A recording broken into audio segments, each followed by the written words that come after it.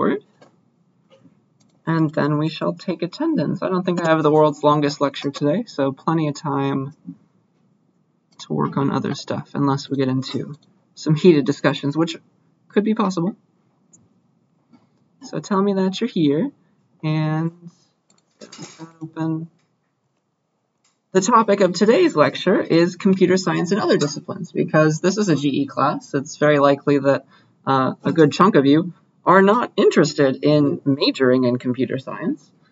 What's the utility that you can get out of it, though? Where is it being used outside of CSCI? Okay, or CS. That's another, probably more common abbreviation of computer science. You'll hear that a lot. CS just by itself. So yeah, I guess the question is, we've learned some specific skills in this class. How well do they apply to computer science outside of this CSCI 1 classroom? Is like every software engineer in their day job just going around and making programs that draw things with turtles? If only, right? But they do not. What are they doing? And how cool is it, I guess, is the question. So I'll try and answer that. But I do want to say right now that the stuff that we're learning is to prepare you to become a software engineer if you're ever interested in doing it. It will give you a lot of, it'll give you a good head start, I guess. That's what I want to say. So let's first talk about social science and art. That kind of gets into your next essay, right? That's out right now.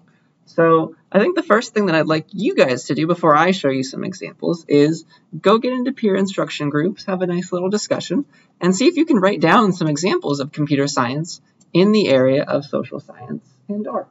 Okay, how do you think that computer science, technology in general, is being used in this field? So humor me, please go to the written nice page and see if you can come up with a few ideas. And we can definitely discuss those. I have some pre-made things as well, though. Let me clear it on out. So you usually don't think about it, but what's going on in those fields? They're not, maybe turtles do count in the art field, but think about this. It's not just a bunch of software engineers. What are social scientists and artists using programming and computer science for? Okay, so take a few minutes to jot some ideas down, and then we can discuss.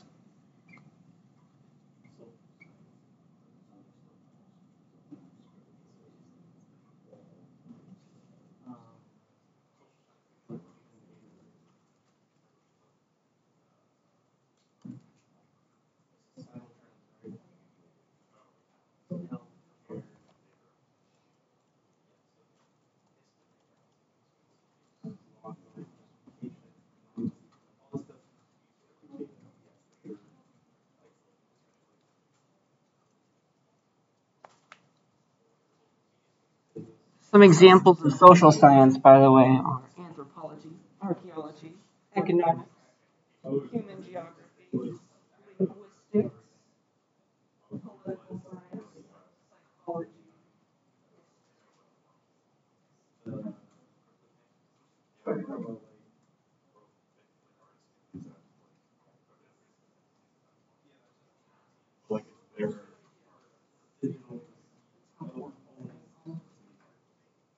But at the same time, it's also like, it also uses a lot of energy to decrypt that. ASCII, and it's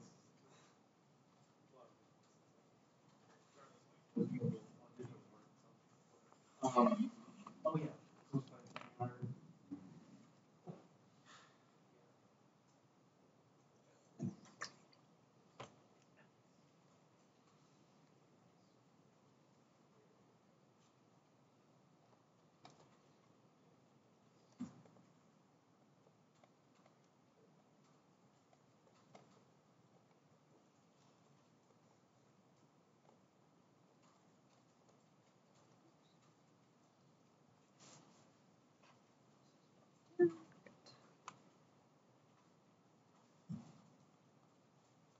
So take another, I don't know, minute and a half. Jot down some ideas.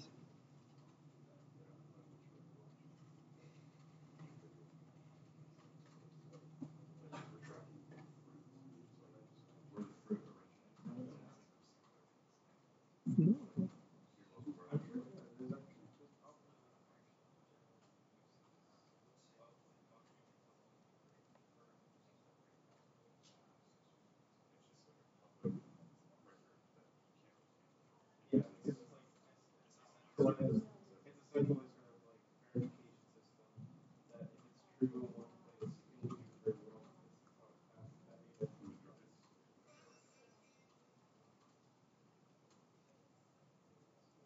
true in one place, it can be for everyone else.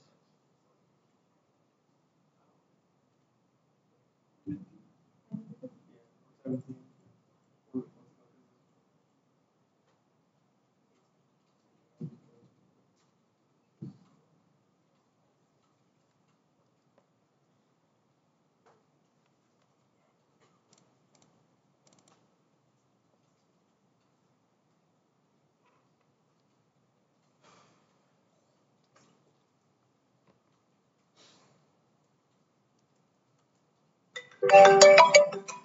All right, that's my timer.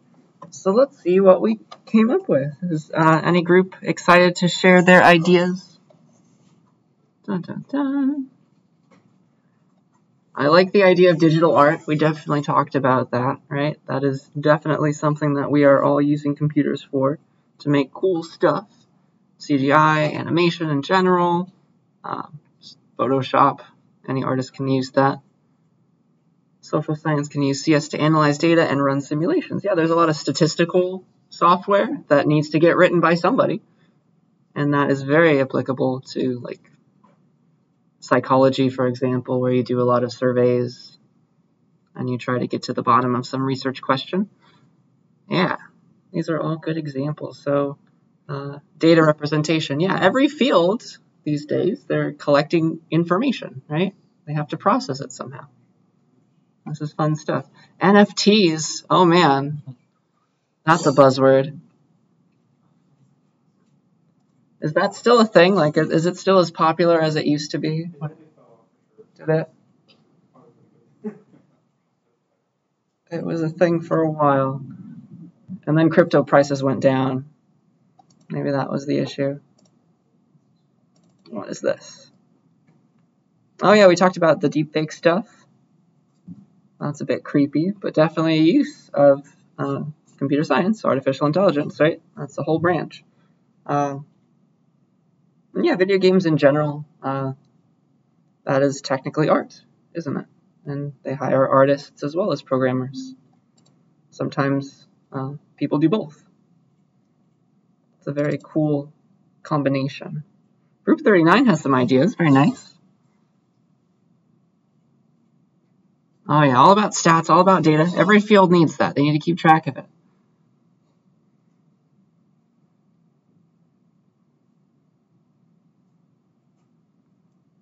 Politics and social systems.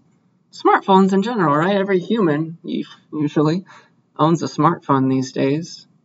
And they're interacting with apps and things. That's technically computer science, isn't it?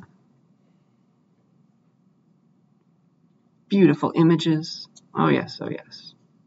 So yeah, these are great ideas. Any questions, comments about these? I have a few examples myself, but it just goes to show that there's more to just programming. You can apply it to things, right? That's the goal. That's what we want to understand. So let's talk about a fun one, a social science themed slide. Let's talk about computational linguistics. I've talked about this a tiny, tiny bit, but let's go a bit further. So computational linguistics is, I guess, you have human languages and you want to compute stuff about them, so you're going to put some computers to the task, all right? So some subfields of computational linguistics are speech recognition, even speech synthesis, having computers talk, right? And it's all about human languages. It's not like you're writing a computer program that itself writes a Python program. No, you're writing a computer program that speaks English, things like that. And a very, very important facet of computational linguistics is called natural language processing. I think I've used this buzzword before already. That is when you want to understand, right? You want to read, decipher, understand this human language, English, Spanish, whatever, okay, in a manner that is valuable. And it's NLP for short, that's why. But isn't that nice? We have a computer that wants to understand our own speech. And this is something that comes up a lot. Like you go on a website and they plop one of these pictures up, and it's like 3 a.m. and obviously this person is not real and awake right now, but they're able to answer your questions, right? You can type a full, complete sentence these days, or even if you call some help desk on the phone. Like if I called Apple, they let me talk to their automated assistant, and they understand what I want, which is crazy. So you can ask a question, click the button, and then suddenly you're taken to usually something relevant. That's all computational linguistics. That's natural language processing. Any questions, comments about that? That's fun stuff. We have a tiny little bit of that inside of our smartphones, right? If we ask Siri to do something, if we ask, what is it? Do you just say, hey, Google, if you have an Android phone? I forget. But yeah, that's computational linguistics. That is natural language processing. Here's what's going on. Think of all the things that need to happen in order for this to actually do what it was intended. You speak. You say, hey, Siri, set a timer for 5 minutes. Luckily, my phone does not have that triggered.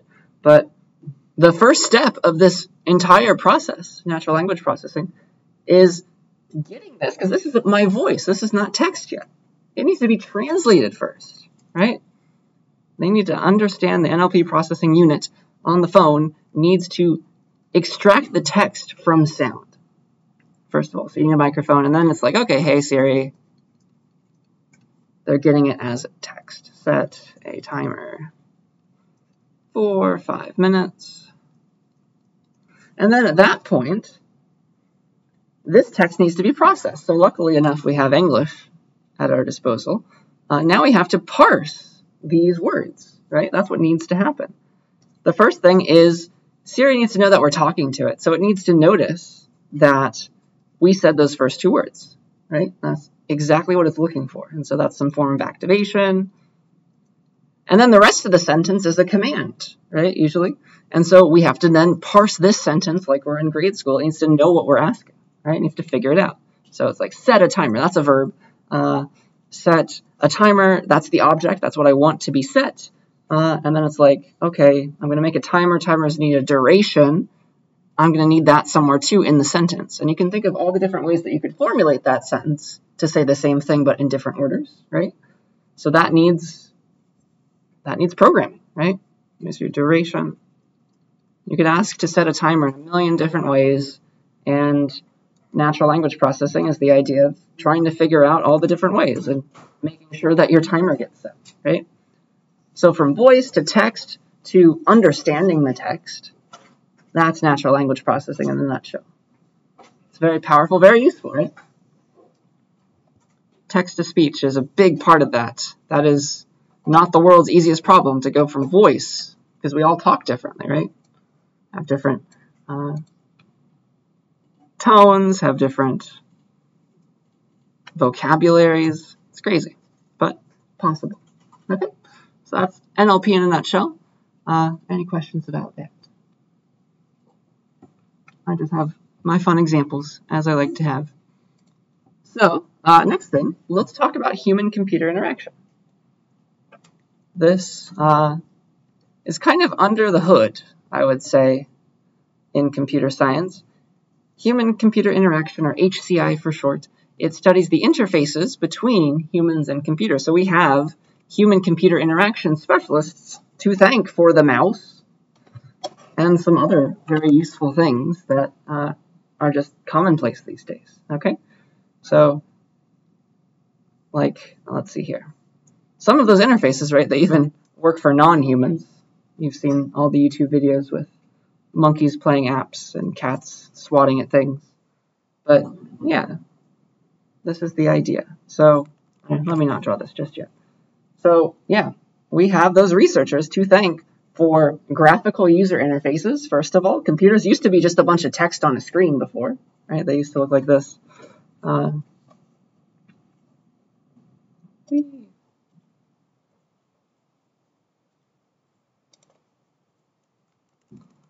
This was your computer back in the day, but now we have graphical user interfaces. We have windows that we can move around. We can do things, and that took research to figure out what worked. Like these X's and these buttons, like why is it a minus sign? Why does it have two boxes within a box? Like how can humans understand those symbols?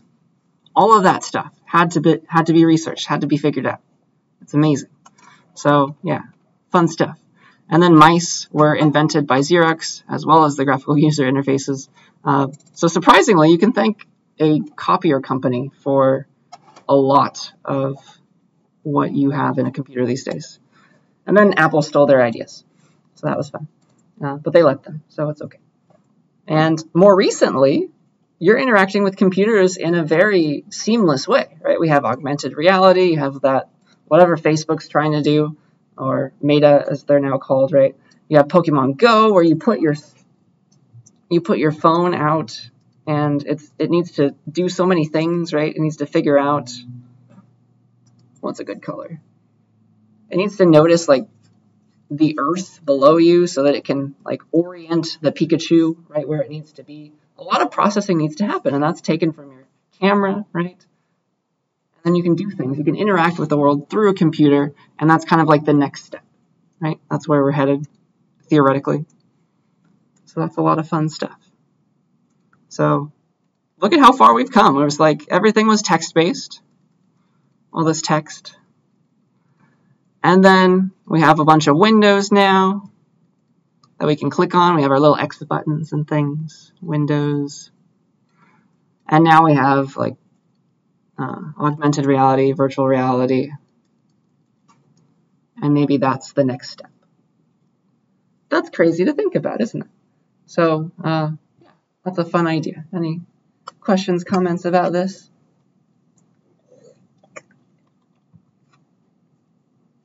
I don't know if I accept the fact that virtual reality is the next place that we're going.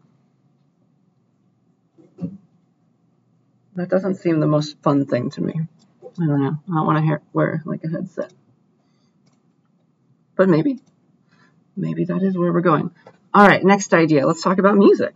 Because pretty much any music that we've listened to that has been recorded recently has computers to thank, right? All of the recording software in general nowadays is completely digital. We don't use tapes a whole lot anymore. So yeah, especially if you like electronic music, the first synthesizer, the first digital synthesizer came out in 1974. Isn't that crazy? And nowadays it's just baked into every kind of music production program. So you got your Logic Pro, you got your Ableton Live, all those fun apps that you may have heard of where you can like throw music together digitally. That did not used to be a thing. You had to record every track, right?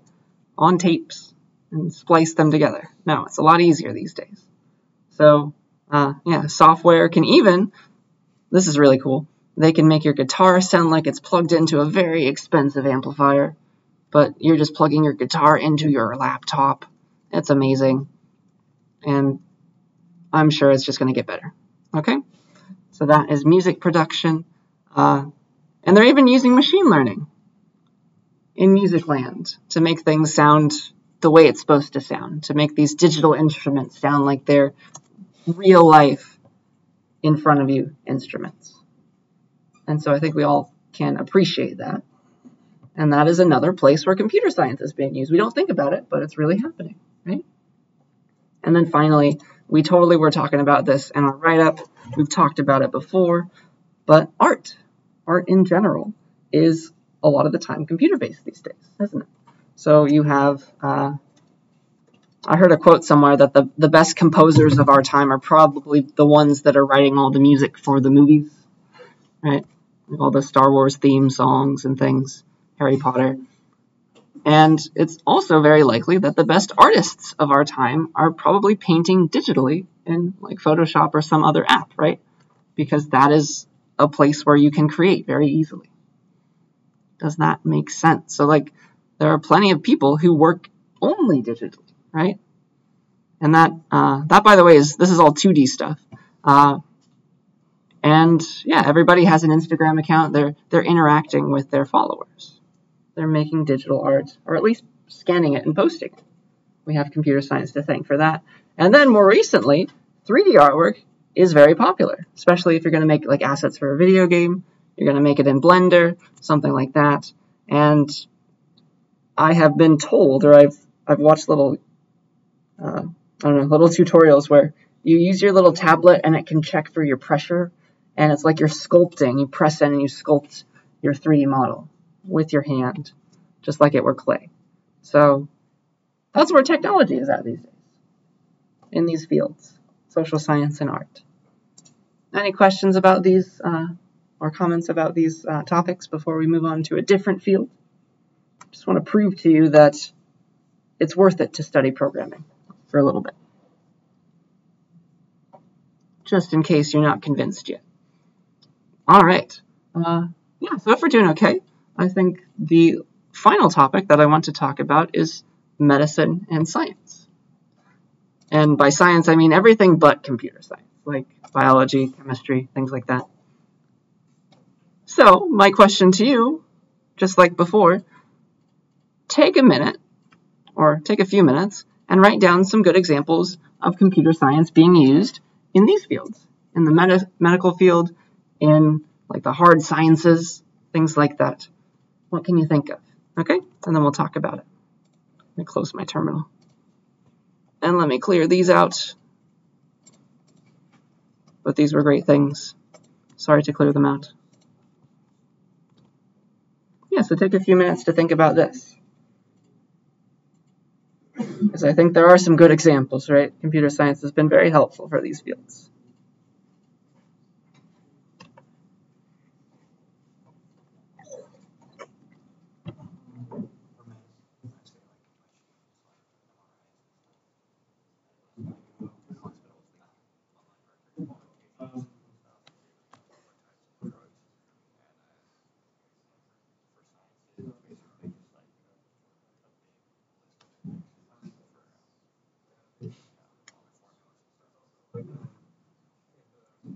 In the physics department, there's computational physics where Oh, I hear good words. simulations of physics,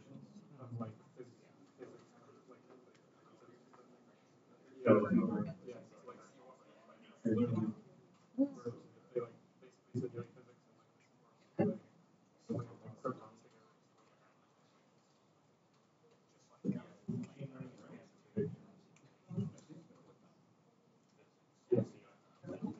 learning and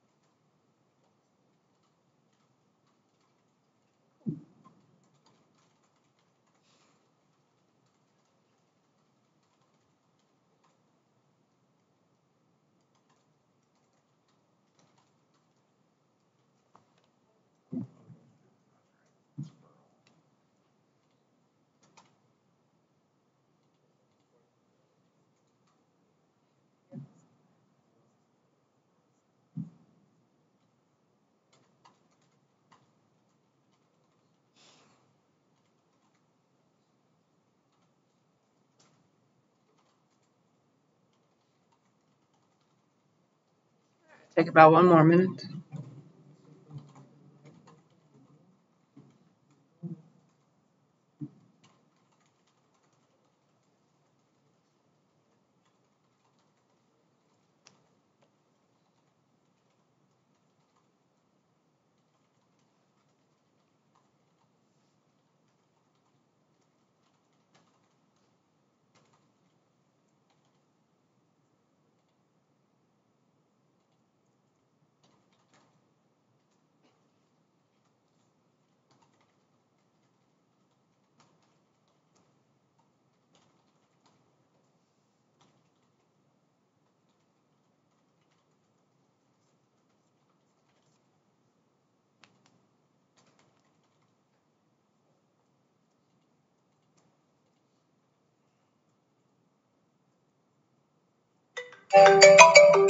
Alright.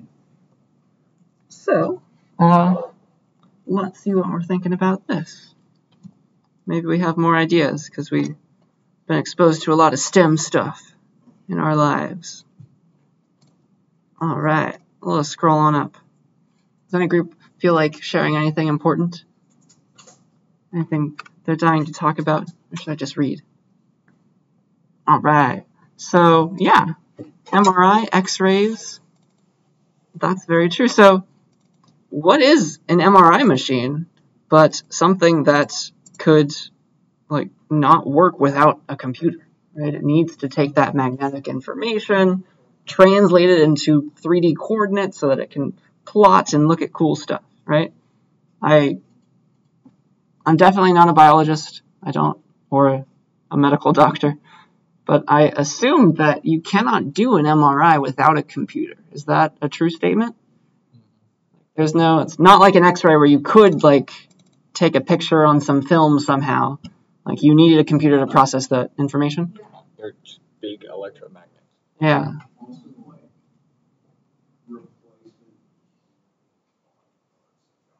Oh yeah.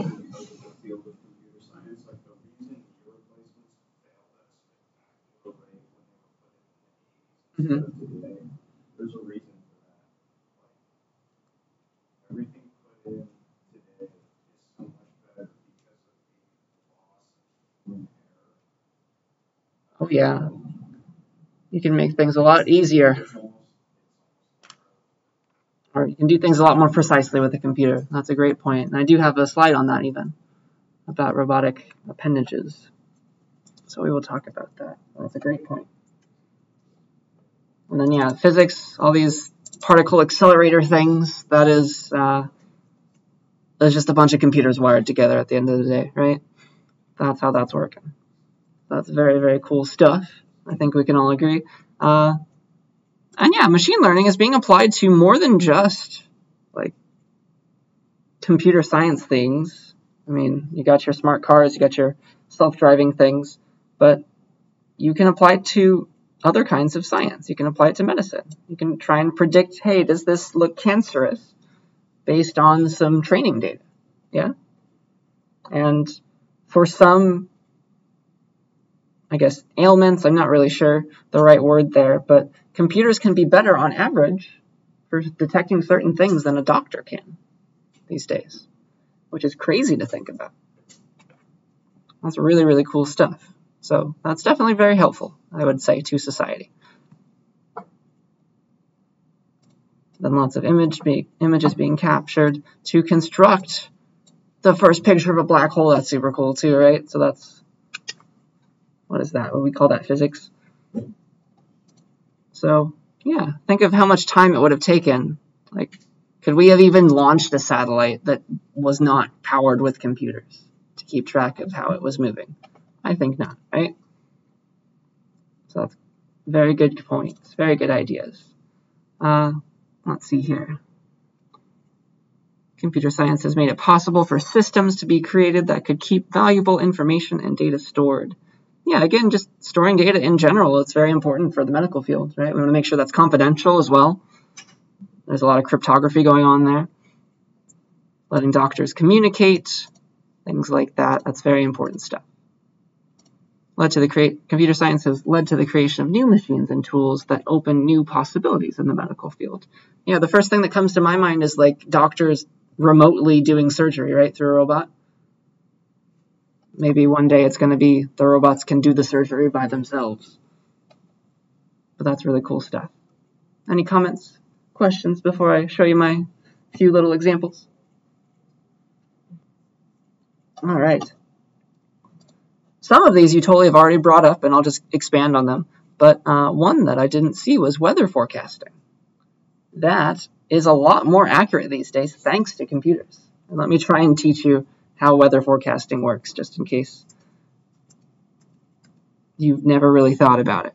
So, okay, what is the atmosphere but a bunch of fluid, right? Air is a fluid, and it moves around.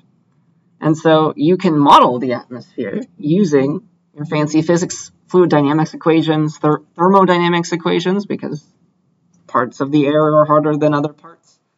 A lot of stuff going on. So yeah, with enough sensors, and we're putting sensors all over the place. You've got them all over Fresno, all over the mountains, things like that. With enough sensors to keep track of the data at this particular point on the Earth, and enough computers linked together that can like farm and mine this data, you can do some really good predictions, a lot better than it used to be, right? So let's talk about that. This is kind of the idea of what's going on. You gather your information from your sensors, like here's a chunk of the Earth, right? Here's a chunk of the air, let's say. Let's pretend that it's a cube. You can predict the weather in this chunk of the air by keeping track of, all right, here's some temperature readings from all these sensors strewn about Fresno, let's say. And then here are some other readings, like the wind speed, like which direction the wind is moving at different points.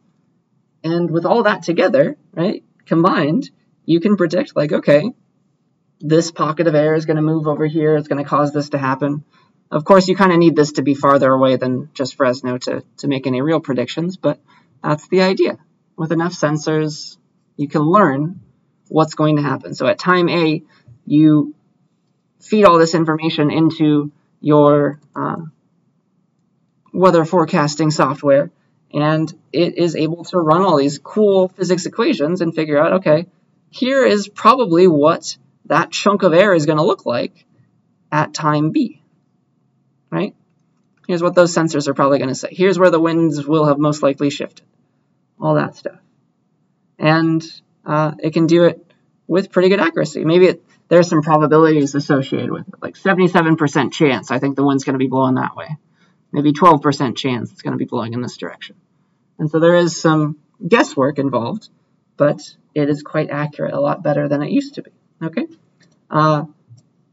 One issue that does come up is the farther you try to predict in the future, the more like randomness happens in the atmosphere, and so it gets a bit, that's why the weather in the future is not as accurate as the weather that they say is going to happen tomorrow, right? But still, it's so much better than it used to be.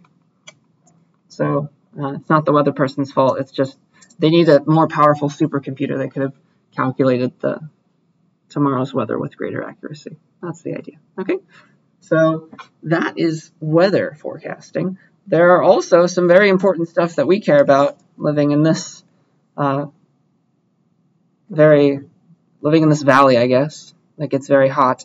So we have not the best air quality a lot of the time, right? And so that's another type of forecasting, isn't it? That is not a problem. It's very similar, right? You have the idea of, okay, there's smoke from these wildfires, there's pollen in the air, which way is the wind blowing, given my sensors. You can model, again, how good is the air quality going to be tomorrow? Just like that. That's not a problem. Okay? So just like weather forecasting. And again, you can throw your model off by trying to predict too far out into the future, or if there are some irregularities. Because this actually came up when I was looking at the air quality forecast when there were a ton of fires. Just like everything else, there's a lot of machine learning involved in forecasts. You only can predict based on what you've seen before, right? And those wildfires that happened that made our air quality horrible, there was no prior data on that scale, right? Those were unprecedented giant wildfires. And so the computers kind of didn't have a very good time. They weren't very accurate in their predictions on air quality and things like that because they had never seen something like that before. Isn't that crazy to think about? So they're learning based on what they know. They're trying to make predictions based on what they know. And they weren't doing too well the first time everything caught on fire in like 2020. Okay, so that's that. There's also just wildfire simulations in general are helpful for firefighters, aren't they? You can predict like, okay, here's where the fire is now. Here are my sensor readings. Here are my predictions of which way the wind is going to blow. That is really helpful, right? It can help you see that, okay, maybe the fire is going to grow in this direction. We should put more people there. Oh, the wind's blowing away down here. Maybe we don't need to focus our attention there. Maybe the fire won't grow too much, but the fire might grow over here. Things like that. And so that will give you a better chance at actually extinguishing the fire eventually. Right? And so these are a lot of things near and dear to our hearts as residents. Forecasts. Any questions, ideas about that? So a lot of hardcore simulations going on. A lot of processing power being thrown at the weather. Nature. All right. Yeah, just in general, I have a bunch of cool little examples. That will be our day. So the next idea is genome sequencing. Have we thought about this before? Have we tried the 23andMe kind of thing? I have not yet. But that's fancy stuff, right? You need, just think of what would have been necessary. You need a very powerful microscope, and you need somebody like writing down every base pair of the DNA that they see. That's kind of not possible. But computers these days, they can take in a string of DNA and read it out, right? And be like, all right, here's some stuff. They can translate the DNA into all of their little base pairs that they see. TGC, right? Whatever order that it sees. And so computers are necessary for this. And relatively recently is when we finally were able to completely sequence all of the human DNA. Okay, I think actually like last week. Did anybody hear about this? I think I can take away the word mostly now. I think they did the whole thing finally. I can't remember if there was some qualification behind that. But yeah, back in 2007 was when they used computers and some fancy machines to completely sequence, for the most part, all of human DNA. Obviously, it's not the same among everybody, but they got most of it. Okay? And so they have all the DNA, the ATGC pairs that made up a human. And so that's useful for trying to figure out, like trying to make medicines, things like that. I'm definitely not a biologist, but it's useful stuff to have, right? To know what's there so that you can predict what might happen to somebody given a change in DNA, things like that. Okay? So yeah, this is engineering and computer science, very helpful, and it's helping the medical field and other things. So yeah, that's genome sequencing. And a much less computationally intensive thing was 23andMe. Have we used that? So if you have, what it does, right, is they take, I guess it's saliva, they take a swab of something, and they go, and they don't sequence your entire genome, because that would be very expensive. What they do is they are able to, test if certain pieces of your DNA match pre-existing pieces that are in their database, and that's how they can figure stuff out. So yeah, 23andMe, it's all about ancestry. That's what it started out as. So it's like, here's your DNA that they get from your cheek swab. Pretend it's a helix. What they have is they send this into their machines, and it's not as expensive to do this process, this idea of, okay, let's look over here for this little chunk of DNA. Let's look for this little chunk of DNA. Let's look for this little chunk of DNA, because this exact sequence tells me something. This tells me that this person most likely has ancestry in like Western Europe, things like that. And so it used to be the case that 23andMe was only for that, for ancestry, for like, okay, here is, I don't know, my best quick drawing of Europe and Africa and all that stuff. What it was doing was, okay, I'm taking these DNA markers, I'm looking for them, and I can plot on this map where people commonly have those markers. So your origin, your ancestry. And nowadays they can also do the same thing for your risk of certain diseases, right? Because that's also part of the genome for genetic diseases. They can look for little markers like, okay, you're most likely, you're at risk for this disease because of this marker in your DNA for this genetic disease, which is crazy to think about, but very useful, right? And so maybe we should all get 23andMe done on it. But yeah, instead of sending all your DNA into a big machine to sequence it all, it's able to extract little pieces and check those little pieces for the markers that they know about in their database for ancestry and also for genetic diseases. So that's my best explanation of genome sequencing and ancestry. I guess it's still sequencing, right? Any questions about that? Comments? Some people consider it to be a privacy risk to do 23andMe, right? Because suddenly they have, like, they can figure out who you're related to. That might be some information that you don't want to share with a random company. So there's also some ethical ideas that we could talk about here, but we don't need to get into that if we don't want to. But that's a fun thing to think about as well. Apply our ethical theories to these companies that are based around computer science and medicine. Okay. All right. A fun example that we did talk about a little bit is robotic stuff. All right. So let's see. How do I want to explain this? Yeah, in general, let me give you this example first.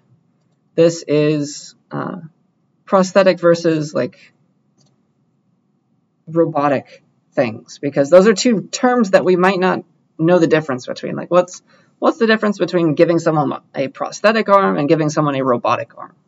Those, to the layperson like me, those sounded like the same term, but here's the difference. So, all right, person with an arm, you think, hey, I want to move my arm, and then it sends signals to your nerves in your arm to actually make that movement happen, right? So that's what happens, apparently. And if everything's okay, like your brain can still send signals down to your arm, then you get a prosthetic arm, okay? And the prosthetic arm can hook into the signals down here on your shoulder, okay? They're able to read the electrical impulses from the nerves of the arm. That's possible, okay? So that's what a prosthetic arm means. They're hooking in right at the source. They can get into those nerves, and that can move your arm. And then robotic arms, though, they're for people with damaged spinal cords. So your brain can think, hey, I want to move my shoulder, but that information can't get down, or I want to move my arm. That information can't get down to the arm, okay? It can't even get to the shoulder anymore. So that is when robotic arms come into play, and you can just hook into the brain itself and tap into that signal. That's the difference, okay? So let's talk about a breakthrough that happened. Dun, dun, dun. So you can imagine that this is like, okay, we're putting sensors into somebody's brain. We didn't start out being very good at that. It got better over time, yeah. So it was 2019 when the first non-invasive robotic arm was made, believe it or not. So relatively recently, we finally didn't have to drill into somebody's brain to read those signals. This was this new robotic arm from this article, or this idea. You could just instead put a bunch of sensors on someone's head, right? Read the electrical impulses just from the skin itself, and that is enough to read the brain activity to see, like, okay, this signal was meant to go to the arm. Let's move our robotic arm for this person. So that's really, really cool. And that's where we're going. Obviously, it took a lot of effort to get there, to be able to, I guess this is technically machine learning, right? To be able to read those signals in the right way to, okay, clasp onto things to move up and down these robotic appendages. Which is crazy to think about and very, very useful to somebody who needs it. Any questions, ideas about that? That's really fun stuff. And it can only get better, right? It can only get better. All right, I have 3 more fun examples just to whip our brains into shape, and then that'll be it.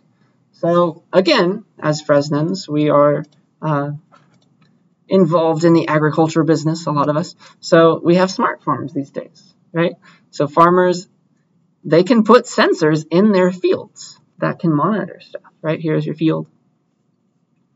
You can put little sensors up and down it to send information back to your house. So the farmer doesn't have to go outside to check the properties of their soil, all that stuff. Very, very useful information. So you have some kind of wireless thing that's being able to read the information from these sensors. They're talking to each other. That's pretty cool. And so you can make a little network of sensors that are inside of your plot of land, and they tell you soil information, and potentially many other things that I don't know about. Okay, so that's very nice. You can also, like, self-driving cars aren't a thing, but self-driving tractors are. Have we heard about that? That is very easy to do, relatively, right? You can't kill anybody with a self-driving tractor, most likely. So it's a lot easier to program one of those than a self-driving car, because there's no way to hit. You don't have to worry about traffic rules. You just have to worry about, okay, where is the edge of this plot of land that I'm supposed to go across and plow, right? Isn't that cool? So yeah, all you have to do, assuming like your plot is rectangular, all the farmer has to do to make their self-driving tractor go is to like say, okay, here are the 4 corners of my land. This is where I want the tractor to be, and go in this direction maybe. And you can just hook a GPS onto your tractor, and it can plow in that shape, right? I can't draw a tractor. I'm not even going to try. But it can move around. It knows, okay, I'm going to follow this, and I'm going to stop when I get to the end. Isn't that crazy? That's super useful.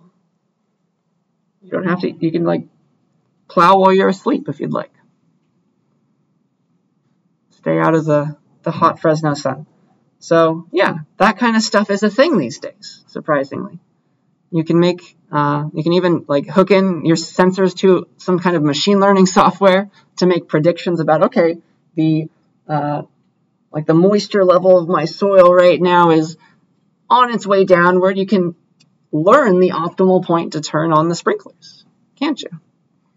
That's pretty nice. So you have a ton of sensors that you put all around your land. You can make very nice predictions about, okay, I should water now, I should harvest now, all that stuff. You don't really think about it, but technology has made its way into farming even. That's really cool. All right. Questions about that before I go on to something completely different? All of these slides are completely different ideas, but they all have that similar theme, right? Computer science plus something else. And then, yeah, we're talking about satellites. Just space and space travel in general requires computers, right? Everything that we did was necessary, right? We needed computers to control things. It wasn't just humans, right? It never was. So, for example, you got your telescopes. Think of what goes on into even a telescope, something that's not even a satellite, not as fancy. It's just, okay, I want to look at something. Here's the Earth. Here's the distant star that I want to look at. Think of what you would need to do to like make sure your telescope is looking at that star always, because the Earth's moving, the star's moving. I want to focus on this thing. You have to use some software to do that, right? You don't think of that, but it's totally a thing. Satellites, just in general, they need to be able to interact with their environment. Like, okay, I need to I'm losing altitude, I better turn on my little thrusters or whatever. And you can have satellites that themselves have cameras on them, and you can make them orient themselves or keep track of something. And that's all software-based, right? Just sending data out there takes some software. And then all of our rovers, like lunar rovers, Mars rovers, those are all commanded to do things and can be programmed, can be reprogrammed even when things go wrong. There's a cool story about a bug on one of the rovers. I think it might have been one of the Mars rovers, where they just were able to reprogram it over like the vast distance between here and Mars, which is crazy to think about, and have it do something better, fix a bug. So yeah, outer space is a thing. And then for my final example, let's go back to medicine and talk about a very, very promising result about what's called protein folding. So some software called AlphaFold 2, so there was an AlphaFold 1, this one's even better, that learned, using machine learning, to do something called protein folding, okay? And what protein folding is, in case you haven't heard of it before, is when you try to predict the way that a protein is going to coil. I'm definitely not a biologist again, sorry. But here's the idea. If you, like DNA or RNA, it encodes proteins, right? It's being made, all those amino acids are getting chained together in the way that the RNA is saying to chain them together. And then somehow they like to fold themselves in a certain way based on those amino acids in that order, okay? So just so that we're all on the same page. And that order can tell you the shape, and that shape determines what that protein can do, how it can interact with other proteins in its environment in general. And that helps you make medicines. Like I would like a protein that interacts with this particular chemical in this particular way to neutralize it or do some cool stuff with it. That's why this is a very useful problem that can help you predict medicines even. And that is very helpful. Okay, so apparently they were able to give just the genetic sequence of these, of a bunch of, what's it called, proteins, right, to AlphaFold 2. There was like a contest, and these guys blew everybody else out of the water. We're talking like, I forget, in the 80s of % accuracy, which was insane for the time. Like it can predict the way that a protein will fold so well that people actually thought that they were cheating. It was that cool. So yeah, and just in general, the reason that this is important is if you can predict the shape better of this protein, you can better understand like how the cells that are making these proteins are interacting with themselves and other biological things, right? And also to make better medicine, to interact with other things in different ways, or better ways. So again, if only I had another degree, I could tell you more about this stuff, but it's a really, really cool field, and it looks very promising. Yeah, so I think that's all that I wanted to say about that. Are there any questions about protein folding? Have we heard of it before? Do any of those words make sense? Did I say anything wrong? Are there any biologists in the house? Yeah, and apparently that makes all the difference. That's crazy to me. Yeah, so maybe you guys can make the next protein folding software. That can be you. So that is, in general, all that I have for the day. So take the rest of the time to work on whatever's out that you need to work on. No new assignments. Those were all last week, right? But we are going to have some extra credit due. Remember that extra credit assignment. I think it's due sometime soon. So I will release the next one, I think, next time. Okay? So look forward to that. But that is officially all that I have as far as content goes today.